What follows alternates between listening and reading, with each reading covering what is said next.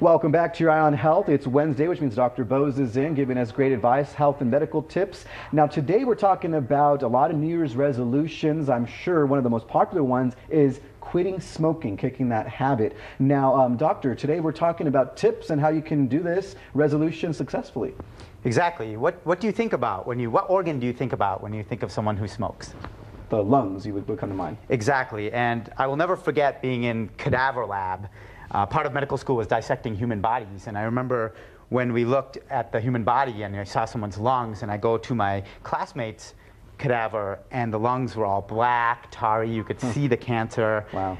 It affects your lungs horribly. Right. But in order to quit, it's not just about the lungs. You need other organs. You need your brain, your eyes, and your hands. So what do I mean by that? It starts with your brain.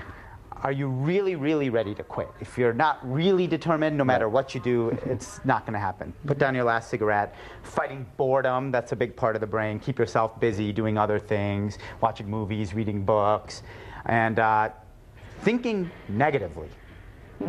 You always hear about positive thinking. Think negatively. Think how much that cigarette's going to stain your teeth, how much it's going to leave bad breath, how much it's going to affect your lungs. And end up with those black lungs. Right. Yeah.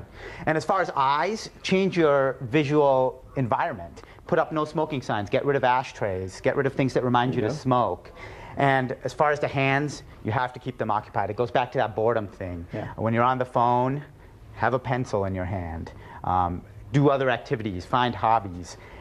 Preferably not eating junk food. Right, not a bag of chips. Stopping smoking does not make you gain weight unless you're eating junk food. So think brain, eyes, hands.